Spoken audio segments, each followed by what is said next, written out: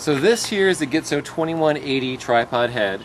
The counterbalance mechanism we're talking about is just this little button here. By pushing the head forward, I can turn the counterbalance mechanism on. As you can see, it spring loads the head to want to tip the tripod head forward, acting as a counterbalance for when your spotting scope is on.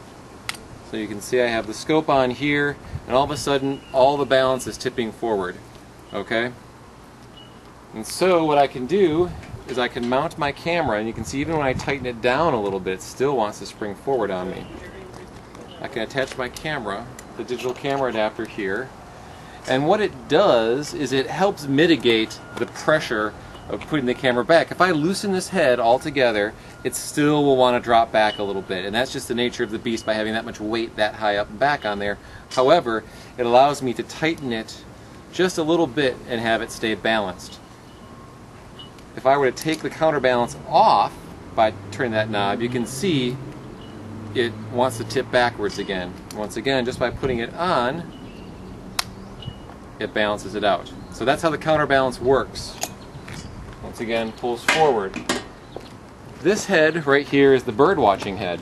It's got one control to control the up and down, left and right, whereas the 2180 has two controls. That controls your up and down, or I'm sorry, left to right, and that controls your up and down. This head locks in place better. By tightening this, it really locks it a bit more positively than a 2180 head. So as far as a head that locks better, this one does it. You can see here I have the Gitzo plate on the Swarovski sliding balance rail, so I can put that in there. And as an alternative to the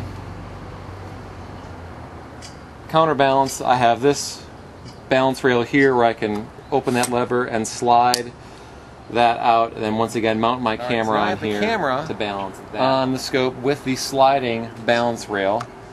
And of course I can slide it back and you can see it wants to tip back, slide it forward, and it balances. So this certainly is a solution that fixes this really quite well, this balance rail solution.